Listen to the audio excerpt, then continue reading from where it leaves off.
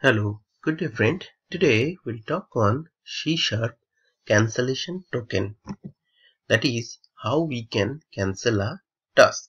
So let's start.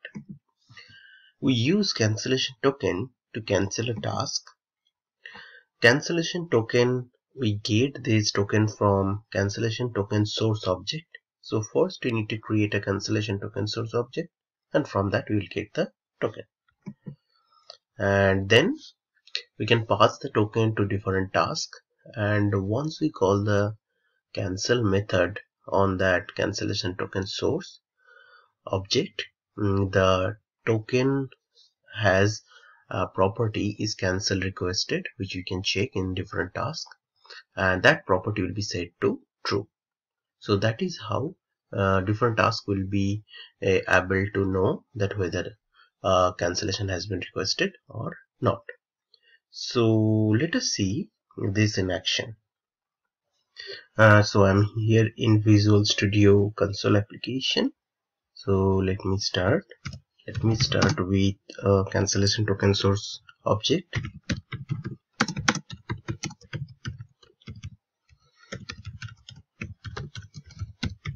Okay, so this is not in the IntelliSense. The reason because I need to import the namespace. Cancellation token source object is in system.threading namespace. This is not in system.threading.tasks namespace. So we need to import system.threading.namespace separately. Okay, got it. Now let's create the token. We created the token. Now let me create task.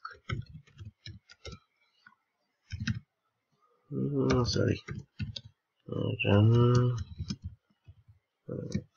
Let me take a lambda, and here we will test with string interpolation. We'll check for task 1. We'll check the status. We'll take 2 tasks.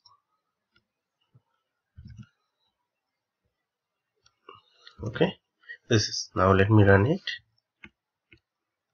So you see both are false as cancellation has not been requested. Now if I go and if I on the source object, if we call the cancel method, before we call the cancel method, let's simulate some kind of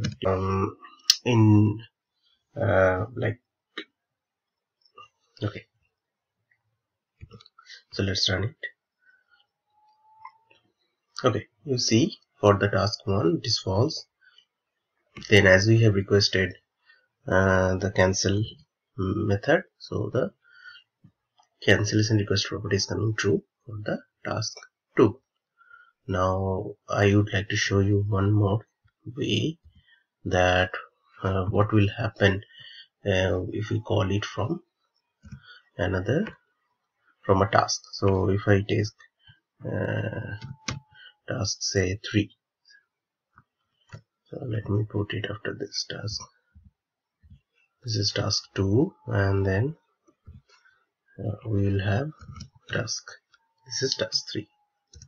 Now say, let me make it multi-line. Okay, this is multi-line task, and then here I'm calling source dot cancel delay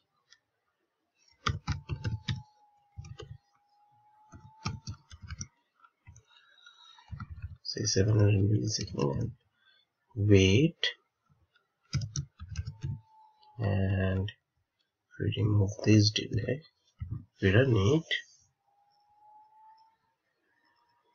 See, from another task also you can cancel it, and that will affect the task down the line.